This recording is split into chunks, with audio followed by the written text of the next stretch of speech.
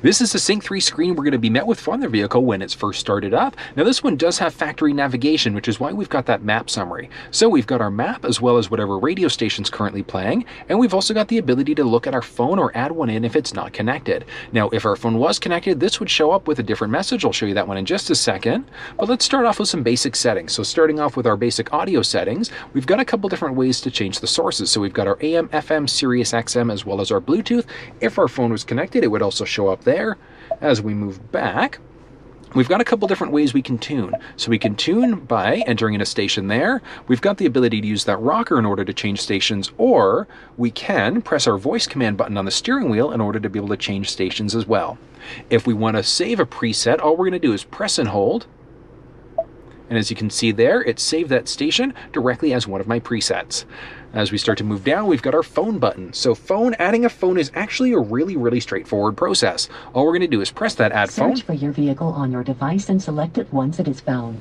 Next up, you're going to want to make sure that on your cell phone that Bluetooth is turned on. So we're just going to turn Bluetooth on. We're going to give it a second, and as you can see there, so we've got sync that shows up. Unfortunately, it doesn't say Bronco like it has in the past for other Ford vehicles, but we're just going to connect there. Confirm that the pin displayed on sync matches the pin displayed on your device. Yeah, so we want to make sure that those pins match up, and they do, so we're going to hit yes on the screen and pair on our phone. For your safety, please stay alert to changing road conditions and use Sync's voice-activated features while your vehicle is in motion. Excellent. So as you can see there, it's also asking me if I want to allow my contacts and favorites to sync. Absolutely want to do that, so we're going to hit OK and select that. Now we've also got the option for the automatic contact download. I absolutely recommend turning that one on, and we just hit finish. So as we can see, we've got my recent calls, contacts, my phone, some basic settings. If you have multiple phones connected, you can change what phone you're running off of on Bluetooth. You can run Siri and a few other things. Now, as we go back to audio for a second there, and let's look at our sources. So as you can see there, we've got LiveX Live, which is a radio app that I've got installed on my phone. You'd also be able to find it under the app screen there. So if you have Spotify, things like that, you'd be able to play those apps directly through the middle screen. Really cool. In order to be able to delete a phone, equally straightforward. We're just going to go to our settings, and from there, we're just going to select phone. And we've got a couple different options. So you can see we can view devices, look at different text messaging options, roaming warnings, etc. To delete the device, all we're going to do is select on the device. We can either disconnect or completely remove. Remove yes, and the phone is now completely disconnected. So it's really that simple. Using factory navigation is a straightforward process. So we've got the ability to either run off of factory navigation, or we can run off of Android Auto and Apple CarPlay to use Google Maps, Apple Maps, Waze, whatever the case may be. Running off of factory navigation, though, very straightforward. We're going to start off with search. So what we're going to do is search for an address there. So we've got the address of the dealership. We're just going to press that, and we can either save it as a favorite, or we can just start to directly begin our navigation. Obey traffic laws, be alert, and use voice commands while driving. Okay. Please proceed to the highlighted route, and then the route guidance will start. So very straightforward there. If we want to cancel the route out, all we have to do is press the X button at the top in order to cancel. So as you can see there, route has now been canceled. Bringing our control screen back up, we've got a few different options now. We can move between different screen views. Navigation settings is the big one on this page. Looking at our map preferences, so we've got different options there. Breadcrumbs essentially is going to trace whatever routes you've taken, and then our point of interest icons. So if you want to find things like coffee shops, gas stations, etc., we'd turn this one on. Route preferences. Do you like the fastest route, shortest route, most eco-friendly route? You've got the ability to select it there. As we move down, we've got the ability to avoid freeways, toll roads, tunnels, and a number of other things. Whatever preferences you have set up there, it's going to dynamically update the map and the map route that you're taking in order to reflect that. Moving back, last one is going to be our navigation preferences. So different prompts, whether that's voice and tones, voice, or strictly tones. And moving back, next up, we've got the ability to look at our history. So if we've gone to different places, we can see where we've traveled to. We can look at our favorites, point of interest icons, and then the other two to highlight would be our home and our work address. By entering in an address here, we can press the voice button on the steering wheel, and that's going to automatically let us determine whether or not we're going to our home or to our work. And all we'd have to say is we press the voice button, say navigate home, and it'll take the address that we've saved in our home in order to be able to navigate us there. And that's going to be the basics of the navigation system. As we move into settings, tons of options there. So starting off with our sound settings, we've got the ability to change the treble, mid-range, bass, and a number of other features. Basic clock settings, so we can go up or down an hour, we can go between AM or PM, or switch into that 24 hours, so that military time instead. Automatic daylight savings time. What that's going to do is it's automatically going to flip us between, well, it's going to spring us forward or fall us back an hour, just depending on the time of year. And then the auto time zone update, if we are traveling across the country, east to west coast, west to east, whatever the case may be, this will automatically update the time as we start to move into different time zones. Bluetooth, we can turn Bluetooth off completely, or we can add another device in, so a Bluetooth enabled MP3 player, cell phone, whatever the case may be. Basic phone settings. Search for your vehicle on your device and select it once it is found. So that's where we would go to enter in a phone or to add a phone. We've also got the ability to do it down on the bottom of the screen. Moving into radio. So this one is actually a dynamic button just based off of whether you're on AM, FM, or your Sirius XM. So as you can see there, we've got the ability to select preset pages. I always recommend having that at 6 because that's going to give us up to 30 individual presets. But watch what happens when we go from AM, FM into Sirius. Let's go to our settings for a second there. We've now got some basic Sirius XM settings. So we can go to different category seeking, parental lockouts, and we've got a number of other options there. So really, really neat, especially if you're more of a heavy Sirius XM user. Moving back into our regular AM FM, as you can see, we've got our basic radio settings instead. Driver assistance, that's when we get into a lot of other options. So we've got our basic cruise control setting, which works actually technically 3 different ways. So our regular cruise control, which would be more like that old school cruise control.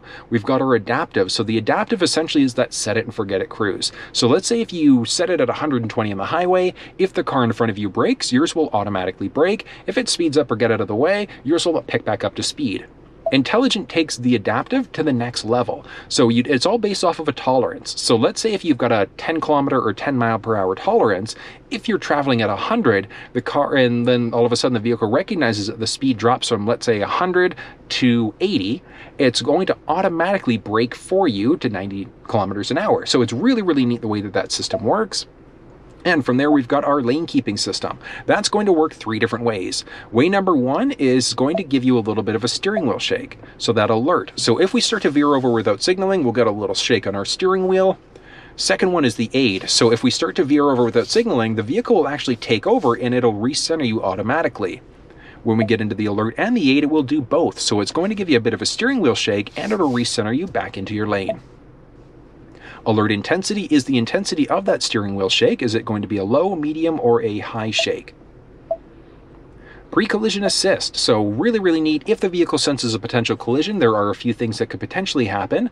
Active braking. If it senses a potential collision, the vehicle will automatically brake for you. With evasive steering, if it can't brake in time, it's going to take over the steering wheel and then it'll get you out of the way in order to either avoid or minimize the impact of the collision. And how sensitive is the system? Next up is our speed sign recognition. So really, really neat.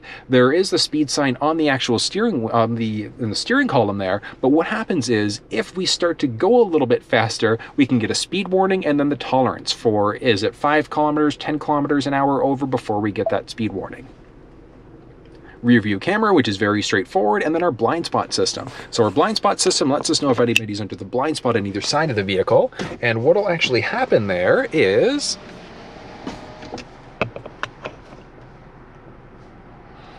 all right, rear view camera, very straightforward. Now our blind spot system. If we were to have somebody enter the blind spot on either side of the vehicle, we'd get a little nod, so as you can see there. So that's going to highlight orange. That's going to let us know that somebody's entered the blind spot on either side of the vehicle. So let's make sure that that system's turned back on. And the trailer sway control. If the vehicle senses that there's potential trailer sway, what it's going to do is it's going to automatically apply braking to the engine in order to be able to control that trailer sway. Cross traffic alert. If vehicles are coming perpendicular, so that left or right side, and you don't, well, whether you see it or not, with this setting turned on, the vehicle is going to warn you of a potential collision. From there, we've got our driver alert, which is tied into the lane keeping system. So if we get too many alerts letting us know, then it will tell us that we should probably take a break. As we start to move in, we've got a few other controls and a number of other controls and options, I should say, moving into some basic vehicle settings. This is where we're going to go in order to change a few things. So how long is the vehicle going to idle for? Rear occupant alert. Really, really neat. Let's see how that works. And this is the rear occupancy alert that I was telling you about. So when the vehicle's turned off, this is the message we're going to see. So really, really beneficial. Again, as I mentioned, if you've got young kids, just as a reminder to make sure you check that back seat. So really, really cool. I love the fact that Ford's included this system. Next up is going to be the MyKey system, which the MyKey is going to let you set up certain limitations for an individual key fob. Where that comes into play is, let's say if you're giving the vehicle out to a child to use, or you want to play a prank on a spouse, you can set it so that a key fob can only go up to certain, will give you certain limitations. So maybe you can't go faster than 100 kilometers an hour. The radio won't play unless the seatbelt's plugged in. So lots of different options there. We've got a remote start set up, so whether or not remote start is even a thing, you've got the ability to remote start directly through the key fob or through your cell phone. We can turn that system on or off. When you remote start, what happens? Is it automatically going to let the vehicle determine what the cabin temperature should be, or is it going to be based off of your last settings? Your seats, if your heated seats were on, will it automatically do that? And then the duration of the remote start, will it last for 5, 10, or 15 minutes? As we start to move down, we've got the ability to look at our windows, so remote open and close. Let's jump outside to see how that works. In order to use the key fob to roll the windows down, very straightforward, all we're going to do is press the unlock button twice. On the second press, we're going to hold it. So 1, 2, and hold. As you can see, windows down across the board, really, really straightforward. In order to roll them back up again, we're just going to press the lock button twice, and same thing. That second press, you're going to hold. So 1, 2, and hold. As you can see, windows back up. So really, really cool feature. From there, we've got our wiper settings now. So wipers, few different settings. They are rain sensing wipers in the Badlands edition, so we can turn that rain sensing wiper off if we want to. Rear wiper on when in reverse. What I recommend there is keeping that one on, because if your front windshield wiper is going and you back up, it's automatically going to turn on that rear wiper for you as well. Basic vehicle lighting, we've got our auto high beam settings, so I do recommend keeping that one on, and the reason why is because the vehicle's automatically going to turn on the high beams for you, and then if it starts to recognize that there's an oncoming vehicle, it'll automatically dim them before turning them off completely. Auto lamp delay is when we go to lock the vehicle, how long do those lights stay on for? Basics about the lock itself, so we've got a couple different options there. So we've got our auto unlock, mislock, chirp, etc. I do recommend keeping these things all standard. The one you might want to tweak is remote unlock. So when we unlock the vehicle, do all doors get unlocked, or is it just the driver's door? So really a matter of preference and safety. And then last one is going to be our intelligent access. Same thing, keep that one on. Big thing there is with some of these features set up, it's automatically going to lock the doors if the car's on and you leave with the fob in your pocket. So really, really beneficial there. So let's keep all of those settings as a default. As we move into Ford Pass Connect, so you do have the ability to use the vehicle as a wireless hotspot. You do need a data plan through a third party in order to be able to do that, but it's good for up to 10 devices. So really, really useful. Now, Ford Pass Connect, the vehicle, as I mentioned, so it does have a built-in modem. So you can remote start the vehicle through your fob, but with that built-in modem, it also gives you the ability to remote start directly through your cell phone. So really, really cool fact there. Moving into some general settings, we've got different language settings, so English, Spanish, or French, Celsius and Fahrenheit, kilometers and liters per 100 or miles per gallon, the tire pressure, touchscreen beep. So the touchscreen beep is that beep. So if you're not a fan of it, you can turn that off. Automatic system updates. I absolutely recommend making sure you turn these ones on, be connected to Wi-Fi at home, and the reason why is because it's automatically going to update the vehicle software when that automatic system updates is turned on. And if for whatever reason the vehicle's given you any issues, either with the Sync3 system, with Ford Pass, or any other things, just do a master reset or a Ford Pass reset to bring it back to your factory defaults. From there, we've got a couple other options. We've got the ability to easily connect to Wi-Fi, and as I mentioned, make sure that those two are turned on in tandem. 911 Assist, really, really useful feature. Make sure you have this one turned on, and the reason why is because with it turned on and your cell phone connected, if you're in a collision, the phone will automatically dial 911 for you, and the vehicle will contact and talk to the 911 operator. So really, really cool feature. Mobile apps, we've got a couple different options there, and there are some apps that will work through USB or just over Bluetooth.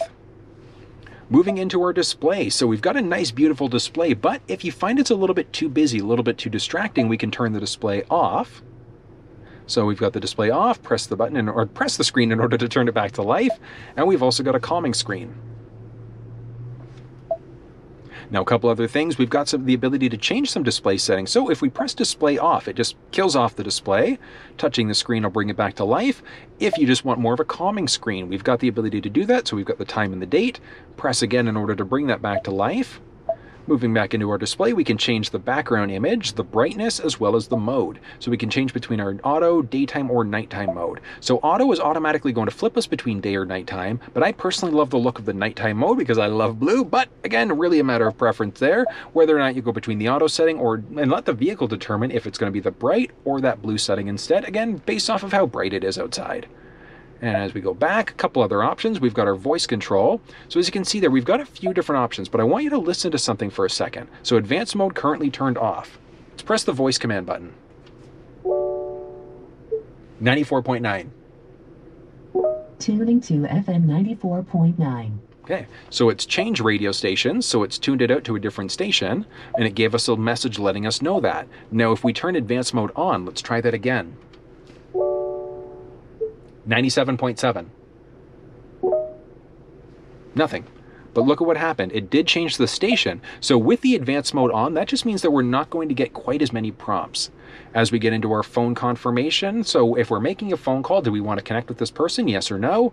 And then we've got our voice command list. So our voice command list is this little list that comes up when we press that voice button on the steering wheel. Can cancel it out of that screen easily.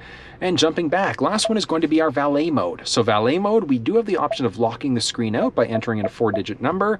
Don't use 0000, do something a little bit more challenging, but as you can see there, we physically can't press the screen at all, and the reason why is because we've locked it out. So really useful if you've got a valet parking the vehicle, enter that 4-digit code in order to be able to unlock it again. Last one is going to be our navigation settings, which we've already gone through when we went through the basic nav down there. Step number 1, what we're going to do is make sure that we take our USB cable, and all we're going to do is enter it into any of the available USB ports. Step number 1, really straightforward.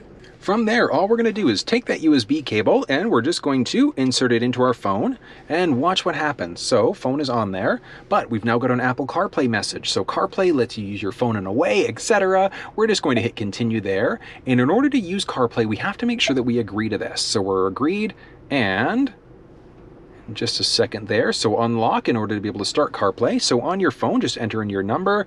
You can use your Face ID, fingerprint unlock, whatever the case may be. But as you can see there, we now have my phone mirrored. So it's really that simple. Another message popped up there asking me that if I want to allow CarPlay to go while my phone is locked. We absolutely want to allow that. And this is the basics, so really neat. We do have the option through the phone in order to be able to change that around. As you can see, we can look at my phone, music, we can go through Google Maps, we can look at my messages, we've got my podcasts, and a number of other things. So LiveX Live, we can play through that as well. Pressing this button on the bottom left is going to act as the home button on your phone, so we can go back to the home screen from there. If we ever need to get back to the actual home screen of Sync3, we're just going to press this forward sync button, and that brings us back to the default there. And as you can see, we've got my phone, maps, and CarPlay again. So if we hit maps for a second there, we do have factory navigation, but if you prefer Apple Maps, Google Maps, or Waze, you've got the capabilities to do that.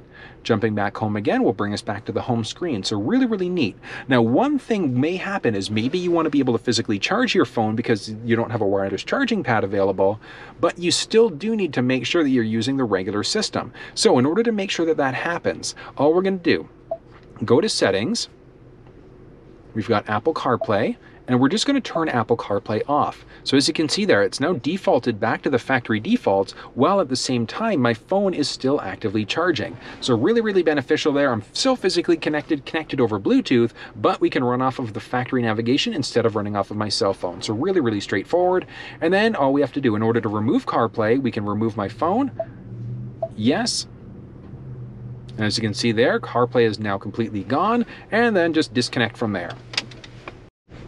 Setting up Android Auto is a very similar process. All we're going to do is make sure that we've got our USB cable. We're just going to insert it into the bottom of our phone and give it a second there. There we go. So we've got an Android Auto message. So it's going to extend the Android platform, very similar to what we just saw on Apple CarPlay. We're just going to hit continue. And then we've got some basic terms and conditions. So again, we do have to make sure that we connect and we agree with that in order to be able to use Android Auto. Now, it's asking me for some more information on the phone. So welcome to Android Auto. We need to unlock the phone in order for it to work. So phone is unlocked. So let's unlock to continue. And just a second there. So, oh, wait, what? And we're connected. Really that simple on Android Auto. It's amazing how quick this thing is. We're now fully paired, and on the phone it's now asking me to allow access to my messages, which, yeah, let's go for it. Let's make sure we're fully connected there. Automatically download our contacts. Yes, we want that to happen as well. So as you can see there, we've got Android Auto now installed. So very straightforward. We've got the Waze app, we've got Google Maps, we've got my podcasts, phone, calendars, news, alerts, reminders, all sorts of things. So very, very neat. You can still use the Google Assistant there. You can press that. You can press the button on the steering wheel in order to make it happen. You can choose Waze if you prefer Waze. You can choose Google Maps if you prefer Google Maps. It's really a matter of preference there. Now you can use Waze if you want to. You can use Google Maps if you want to. Really a matter of preference what map application you use. Very straightforward. All we would do is search for an address in order to be able to use it. Maybe you just want to use regular built-in navigation instead. Very, very straightforward. Very similar to what we saw on Android or Apple CarPlay. We're just going to press the exit button there. And we're just going to search for Android Auto. And as you can see at the very bottom though, so now it's got us in Maps, or we're jumping back into Android Auto. So we can either completely remove my phone, we can turn off Android Auto completely, which is then going to default us back to factory navigation, while at the same time making sure that the phone is still charging. In order to remove the phone, all we're going to do is literally do that. Remove Galaxy, yes. And the phone is now gone. It's no longer connected, but I'm still charging, which is really, really cool. Unplug and you're set to go.